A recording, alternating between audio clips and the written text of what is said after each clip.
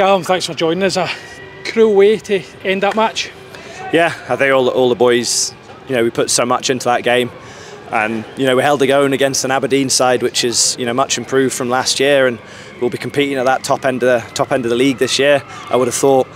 And it's really disappointing. It's cruel to go to that way, and it just shows that little bit of clinicalness, a little bit of quality at the end. Great turn, great finish, and it's just in that moment just didn't enough. But the boys were fantastic, the way we defended. But it's not just that, we didn't just hold ourselves in the game. We didn't just camp in our own box.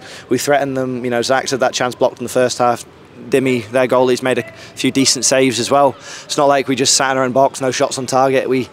I feel like we gave a really good account of ourselves. We can take all the positives out of that into the championship campaign. And I think we can look back on the Hibs game in the group stage, and I think we can look at all the negatives that we maybe had from that. We came into this game, we've shown that we've turned that around, and we can deal with that. And I think it's important that we showed that transition, and that's more the side that we should be, and more the side that we know we can be, to be honest. Yeah, I was going to come on to the Hibs game next. Obviously, some of the chat in the build up to this was about the lessons we would learn from that game, and the need to obviously be better against higher opposition. We certainly saw that from the first minute of the last today.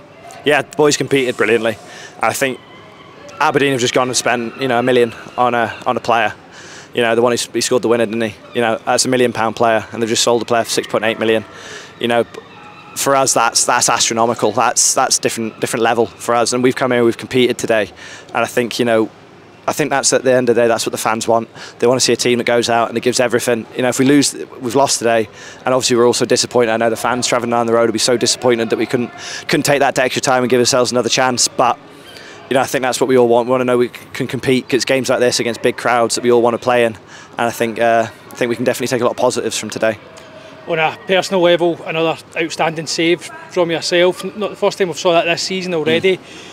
Obviously there's a real frustration how the game ends, but pleased with your own individual performance. Yeah, I think it's always disappointing, because me and the goalie coach Mick, we've targeted, get through the first 20 minutes with a clean sheet, next 20 minutes, next 10 minutes, and as the game went on and on and on and on, you're thinking, oh, I'm going to, I might just get this, and the way the boys defended, not just the defensive unit, but the midfield, the strikers unit, because really, we've come to Aberdeen, and I can't remember how many saves I have had, maybe 3 or 4, but to limit them to that many chances, with a team which is full of attacking talent, it's impressive.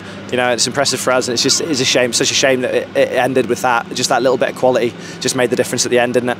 And you touch on how good we were at the back. It's worth reflecting on the injury situation as well, given how makeshift a back line that we've had in recent weeks. That probably makes it even more impressive to have came here and turned that type of performance in. Yeah, I mean, you look at that, Nico obviously missed out last week.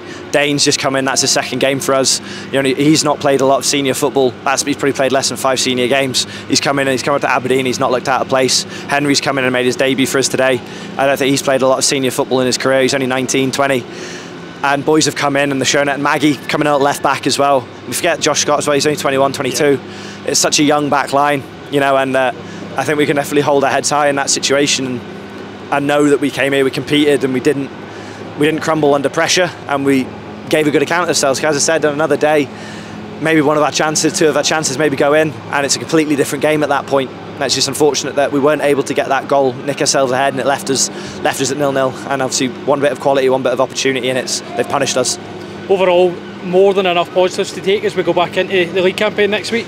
Yeah, 100%. I think we obviously all want to go as far as we can in the Cup, and it's disappointing that we weren't able to do that today. For us as well, for the fans, it's really disappointing. But I think the positives that we can take from this game, and the group performance as well, because all individuals, I don't think there's boys out there that, I don't think there's a single one that can look back and go, no, I didn't give everything, I didn't do everything, and had a decent game. And I think we can take that into the league campaign. Airdrie away next week, it's a difficult game, and we've got to make sure that we're going to compete in that, and we're always going to aim for 3 points. Calum, thank you very much for your time. Cheers, Sean, thank you, I appreciate that.